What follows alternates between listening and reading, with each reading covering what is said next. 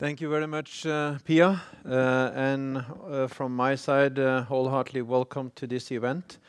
As safety is my single most important task as a CEO of Yara, we have two emergency gates, one at the back on the left side to you, and one here in the back and the right side. So if something should appear, a siren, please leave the room, don't bring anything with you, walk out of the safety or emergency gates, and you will then be out into the free. When this was launched, I was very excited about the fact that a local country organization of us brought up this issue because, as Tero said, this is something which is not pressing today here in Finland. We hear about it, but we don't see it on a day-to-day basis, and this goes for not only Finland but most of Europe and the whole Scandinavian area. It's important that we start to talk about this because these are subjects which needs to be dealt with in many years to come. And that's why I'm very pleased that the local organization take an initiative like this. And when this come up and said, yes, I will be there, and I like to give you my support and also my view into it. Because it's important that we have local solutions also then supporting the global challenges. And which I'll come back to, we have a particular issue here in the Baltic Sea, where we and the local organizations together with the important players in the society are working on a subject which we can actually see out of our front door almost.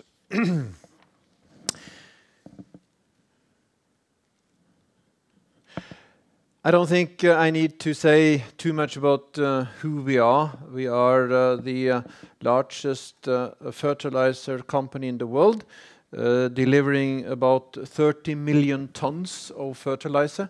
That's about, if you look at the bags here, it's about 200 million bags around the world on a yearly basis. And we are in 51 countries with our own people, and we are selling to more than 150 countries around the world, which means that we are extremely global. And the importance, both from the development or the initiation of the company, it was done based on innovations and some businessmen having a good idea how to take this innovation into practice. And also then I'm very proud also participating in fighting famine of the 100 years. And if it hadn't been for the fertilizer that we are producing, half of the population in the world would actually have starved to death as it is today. So being then a global leader, it's also then a responsibility that we do have to work on the challenges that we do have in front of us. There are more people to be fed in the years to come. Tero said that in 2050 we have to produce more food than what we have done in the last 10,000 years. Said a bit differently, we have to produce 70% more food than what we do today. The population is growing, but it's not only that the population is growing, it's also then a shift in diets. In Asia, the middle class is getting richer and richer, not only Asia, but their particular. And then people start to eat slightly different things than rice 3 times a day, which means that there is a need for more food in the years to come. And we know that to grow food, you need some sort of soil, water, seed, and fertilizer.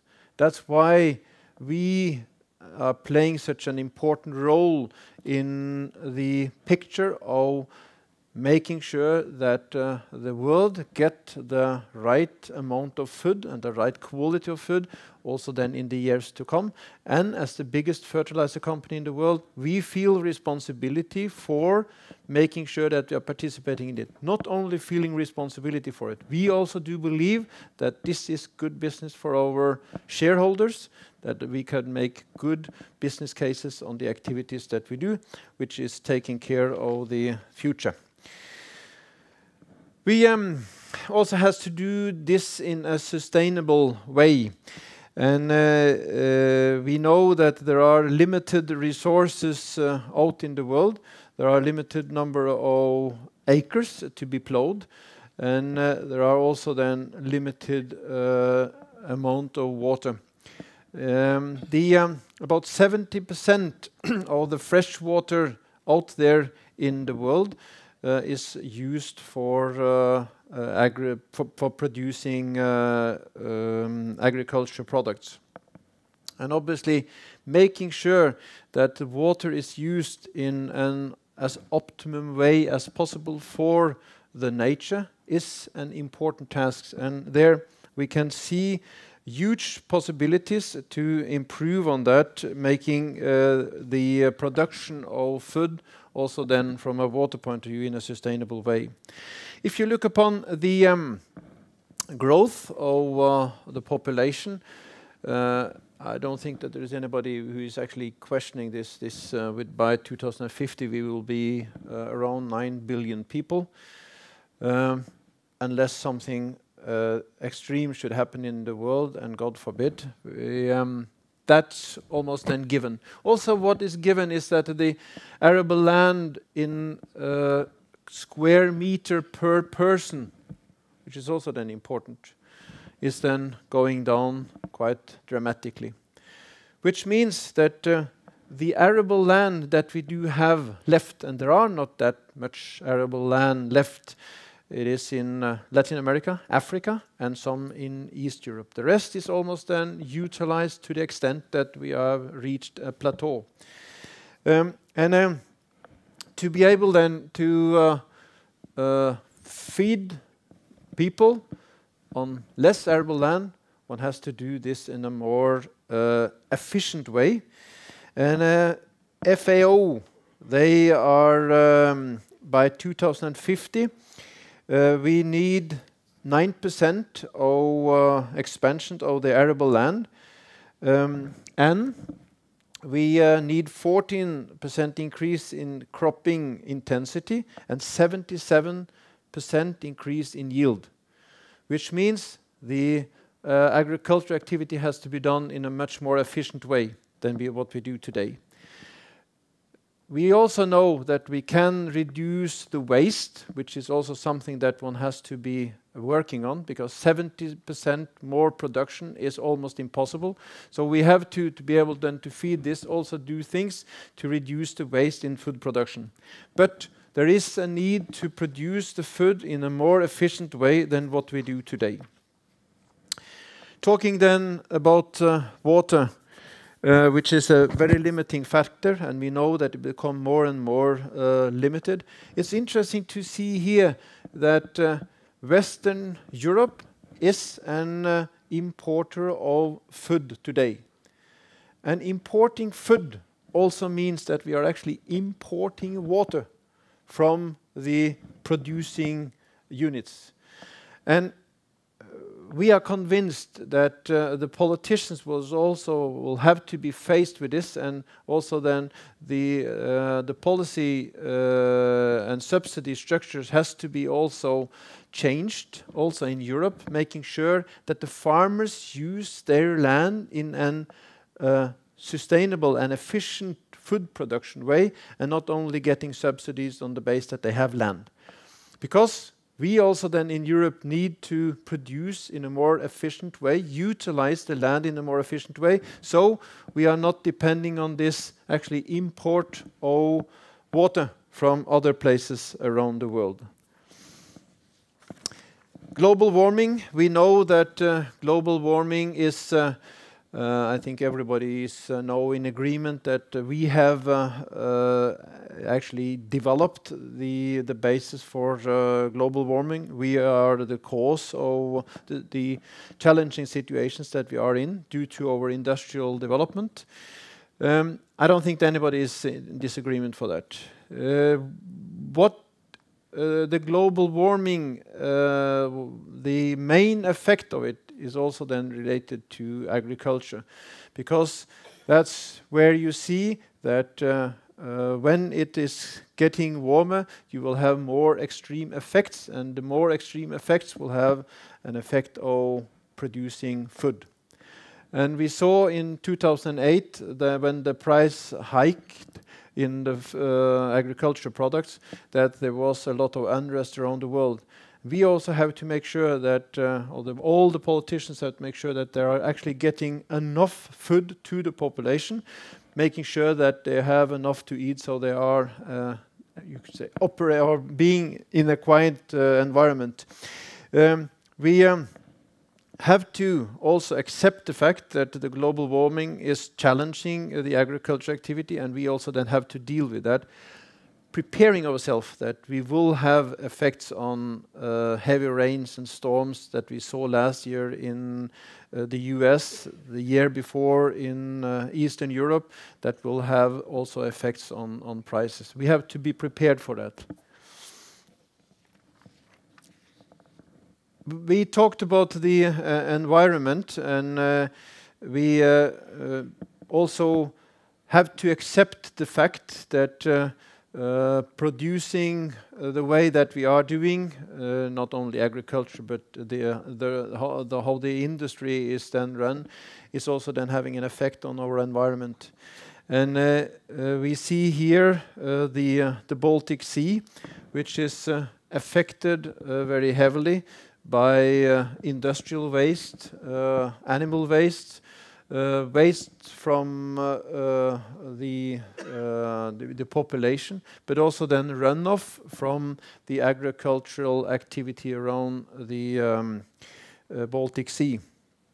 And this is where one also have to understand what sort of activities can you be involved in to save an area here, obviously to clean up the industrial waste, but also then making sure that one is involved in activities which is reducing the effects of runoff also from the agriculture activity.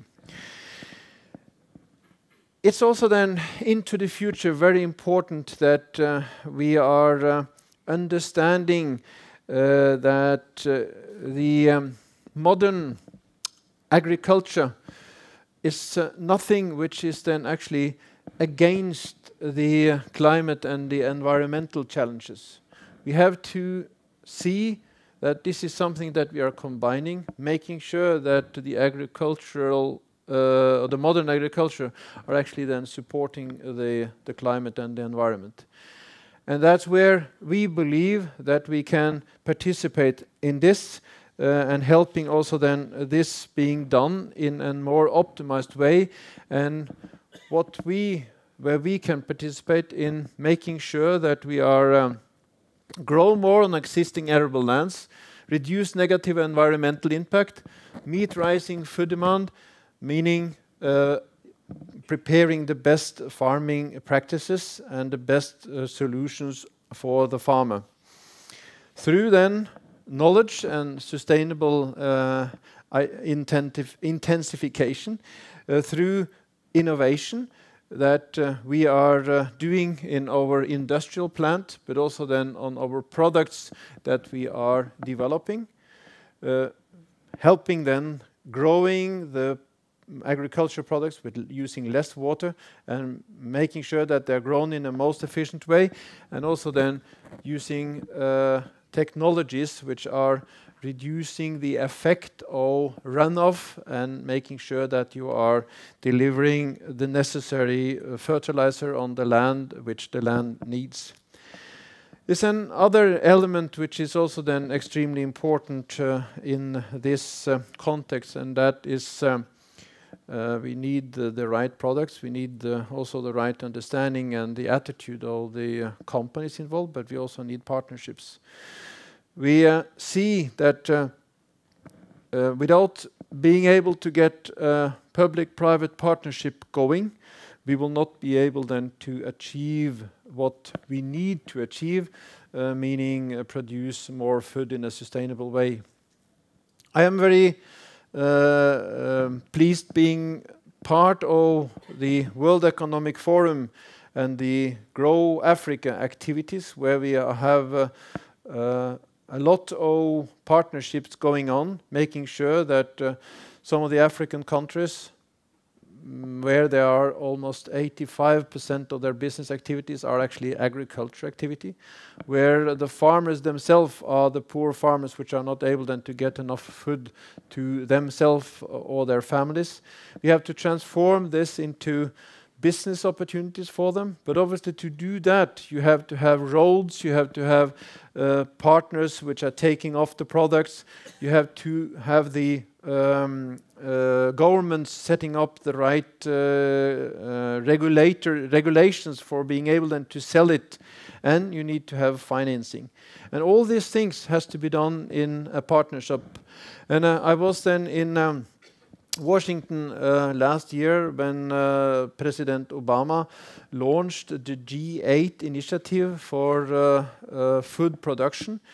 And there he committed the G8 states with $3 billion US. We are involved in committing from the industry the same amount, and the African countries have committed themselves to support the activities that Obama G8 and we as the industry has committed ourselves to participate in.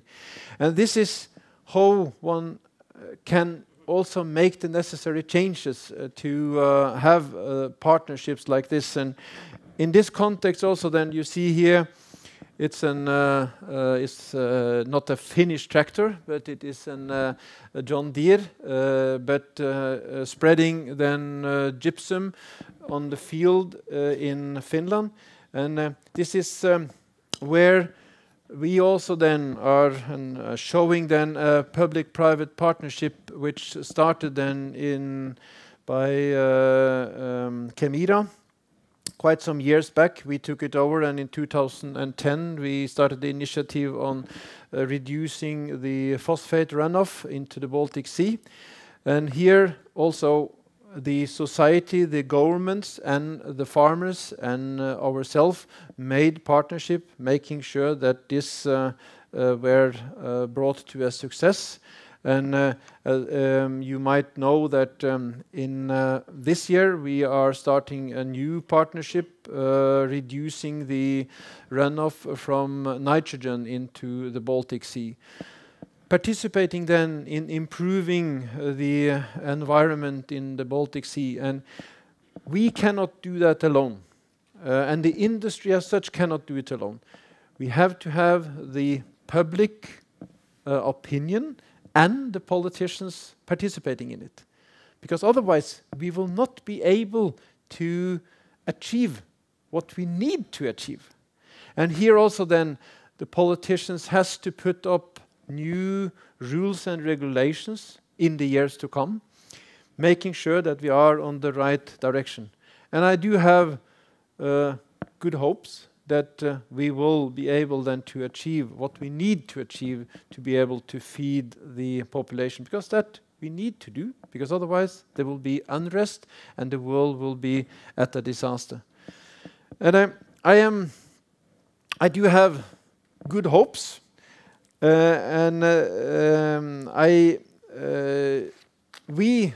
as a company are committing to participate on this. And as I said, related to the Baltic Sea, we have participated, are participating through a lot of farms around the Baltic Sea, not only then in Finland, but also around the Baltic Sea related to phosphor. This time we also then are starting committing ourselves to reduce end leakage. And this is not only Baltic Sea, but it is used an example which is closer to us here. But conveying best farmer practice, providing our sensor technology, sharing knowledge to cross national networks, going into partnerships.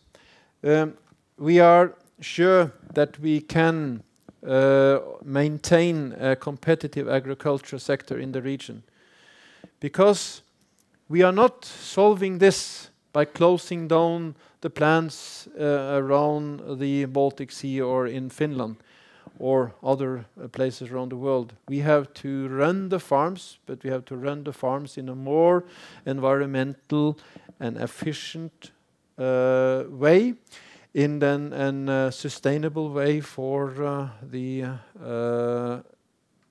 world that we are living into and the planet that we are living in.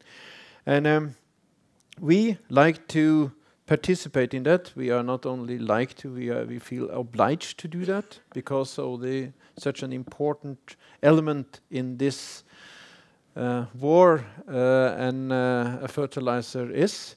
And we like to be understanding what is coming towards us and also taking the necessary actions to it. So we are proactively then helping the world become a place which is more sustainable in the years to come. And as I said, I'm very pleased that you here in Finland and taking then the initiative through our local organization to really bring this on the agenda. And I'm looking forward then to listen to the rest of the presentations. So thank you very much for your attention.